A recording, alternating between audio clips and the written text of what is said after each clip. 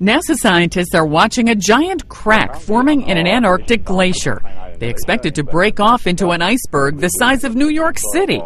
Experts say they noticed the crack in October while mapping the glacier from an observation plane.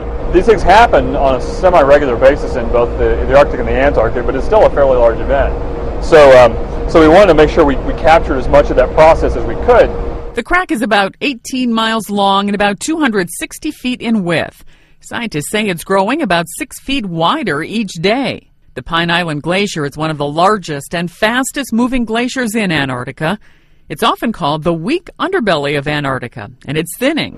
A lot of times when you're in science, you don't get a chance to catch the big stories as they happen because you're not there at the right place at the right time, but this time we were. Scientists say this type of cracking happens naturally every decade and is not related to global warming. They believe a significant portion of the ice shelf will break off and form a new iceberg by the end of this year or early in 2012. Sandy Kozel, The Associated Press. We are currently on our mission down to the Pine Island Glacier in West Antarctica, and we